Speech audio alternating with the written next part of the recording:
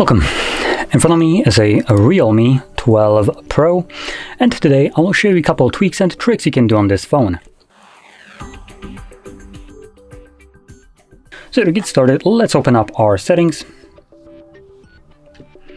And I'm gonna start off with the wallpaper and style category.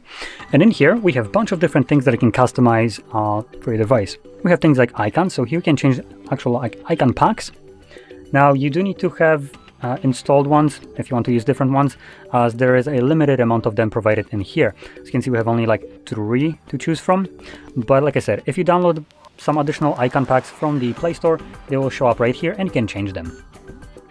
We also have things like fonts, always on display, things like colors. Here you can change the colors that you see right here. So by default it's blue. There's a nice option right here to be tailored to your wallpaper. So I'm gonna select this one. So just to show the wallpaper, that's kind of wallpaper that I'm using. So it's trying to adapt colors to that to the colors of that wallpaper. If you change your wallpaper, the actual colors will change as well. So that's also pretty nice. Now we have additional things like edge lighting, fingerprint animations, and so on. So you can go through these and find which ones you like to change. Now, going a little bit further down, we have the home screen and a lock screen, and in here we have a bunch of different things. So number one, we have things like the home screen mode, we have drawer mode, or we have the typical like iOS-ish mode if you want to utilize that, which is called standard for some reason. You can just change to whichever one you prefer. Then scrolling further down, we have things like swipe down on home screen, and here we have global search. I personally like to select it to be notification drawer, so whenever you swipe down, you get your notification drawer, and you don't have to go from the very top to actually get it anymore, which is very convenient. Then below that, we have animation speed. You can change it from medium to fast.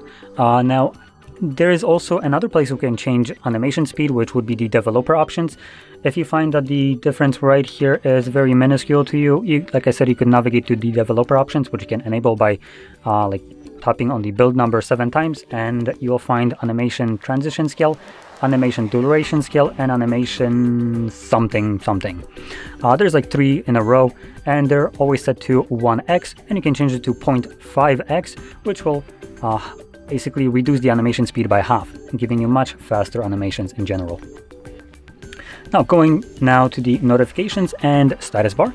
Here we have additional things that Realme has, which are pretty almost unique to this brand. That would also include things like there's also only like 3 additional brands that do this, which is allow you to hide different toggles from your status bar. I personally hate the toggles to be visible, so I like to turn most of them off and only keep like the most important ones, as honestly it doesn't serve any purpose.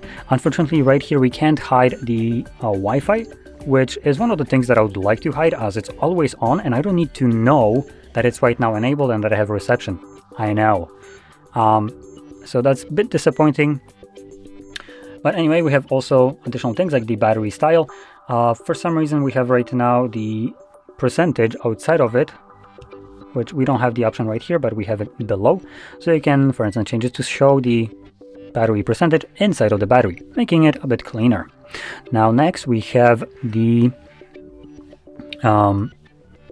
icons, and here you can compound the icons into just a number, which again adds to that cleanliness to your device, and I personally like to make it look as minimal as possible. Now, that being said, it shows you a number, but when you pull down your notifications, obviously it gives you all the notifications. Now, Android isn't necessarily the greatest when it comes down to giving you notification information. As you've seen, there were only 2 icons. It's showing me number 2. I have 4 notifications right here. And it's not always like that. Sometimes you might have 4 notifications. It will give you number 2, but show you, for instance, 3 icons, or vice versa, which is kind of odd. In any case, moving on, last thing that I want to show is the under additional settings, gesture navigation, under system navigation. Now I already have it enabled. You can swap between these two modes, so gesture and button navigation. But one more thing that you can find in here when you have your gesture enabled is hide gesture bar. Again, it just gets rid of this bar at the bottom, which serves no purpose. It's just like a visual indicator. While you hide it, it still works the same exact way. So there's no point for it to be visible. And additionally, below that, we have options to increase or decrease the sensitivity of a back gesture, this one.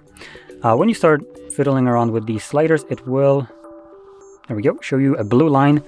So your finger needs to start the gesture from that blue line to the outside of it to activate swipe back.